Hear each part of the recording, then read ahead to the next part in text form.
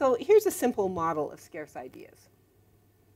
So here, of those three pieces of the innovative process, the fact that you have to identify a market, you have to identify a technological way to fill it, and then you have to invest the resources, the one that's the focus here is the second, finding the technological idea to fill the market. So we're assuming the market niche, the first of those, is known. And then the scarcity of ideas for how to fill it appears in the following way. That there are ideas for how to fill the niche, but they arrive at random times to random recipients. So the scarcity is in two ways. We don't have all the ideas for how to do this at any point in time now, and not all of us have those ideas.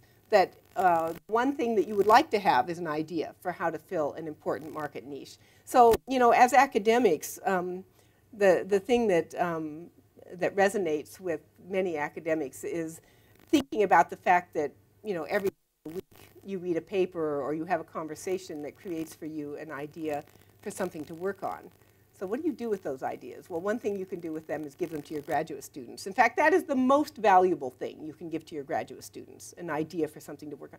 If you had to decide in terms of what's more costly to you, spending 2 hours explaining to your graduate student the calculus of variations, or to give your student the idea behind the best paper you wrote in the last 5 years, what is the thing that's most valuable to give the student? It's the latter. It's not the former. It's not the resources. It's the idea. And similarly here, the best thing you can have as an entrepreneur is an idea either for a market or for how to fill it. It's very scarce, and how I'm modeling this here is that these ideas arrive to random people at random times. And when you have it, it's valuable. It's the idea for the investment that's valuable, not the investment itself. So the ideas arrive at a rate lambda, which will be a Poisson rate. And this value of the arrival of ideas lambda is a measure of scarcity. And it's a measure of the scarcity of ideas to the population as a whole. So the idea here is there's a continuum of possible recipients of the idea. One of them will receive each idea, a random person. And because there's a continuum, why am I modeling a continuum? Because to make the scarcity idea very stark, I want it to be that you are very unlikely to get 2 ideas. And that's what this says. So somebody will get an idea. People are getting ideas at a rate lambda. When you have it, you better use it. It's the only one you're going to have. And the question is, will you use it? Now, so this model, so the innovation game continues until some recipient of an idea invests and the game stops. Now, why might the recipient invest or not?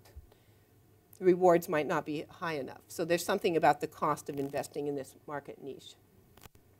Okay, so the elements here are the model distinguishes between ideas for investments, investment opportunities, which are scarce, and innovations, but innovations are trivial. Once you have the idea, if you invest the cost, you get the innovation. So the focus here is not on the investment itself. It's on whether or not you use the idea, what you do with the idea. Okay, and we're thinking of ideas as acts of imagination. So what is now the problem of the social planner? What is, in fact, the social problem here? Is there a social problem? Is there a regulation problem for the social planner to solve?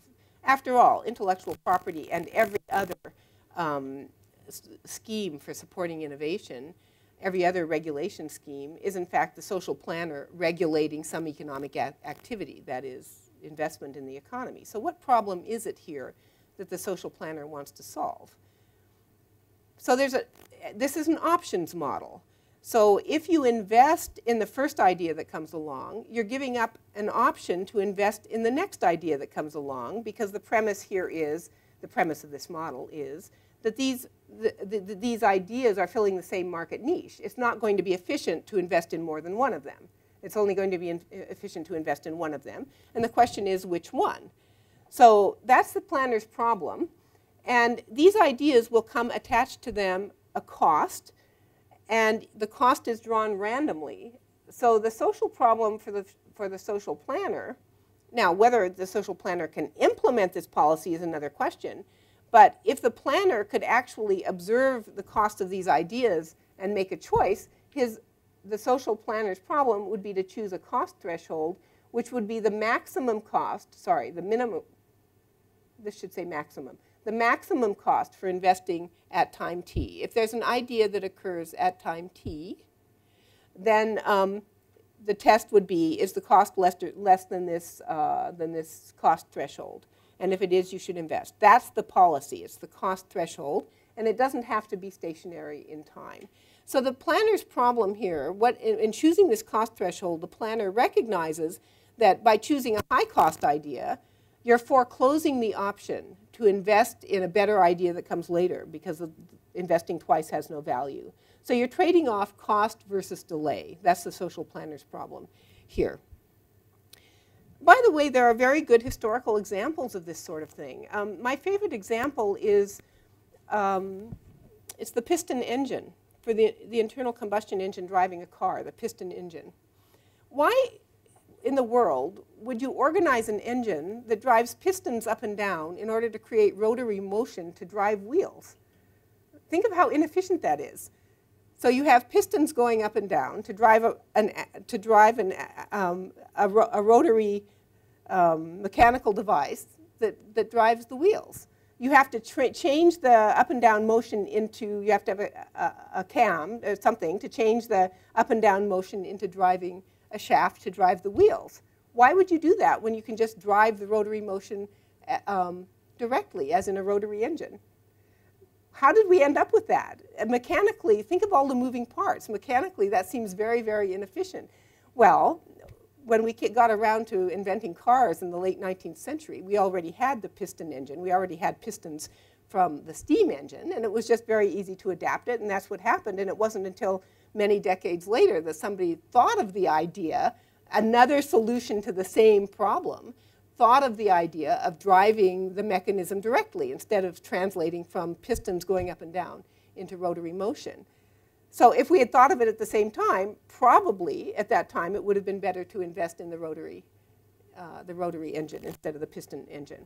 But we got stuck because, you know, maybe it was the right thing to do it in that order, given the delay that then ensued before we had the rotary engine. But it's not obvious in advance. So that's the sort of thing I'm thinking about.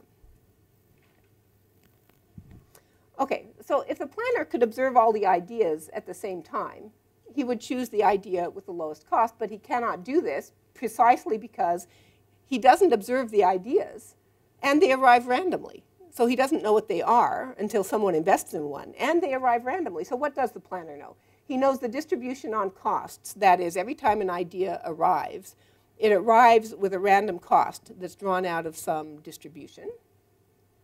And he knows the distribution of arrival rates. So he doesn't know the lambda either. He doesn't know the rate at which ideas are arriving.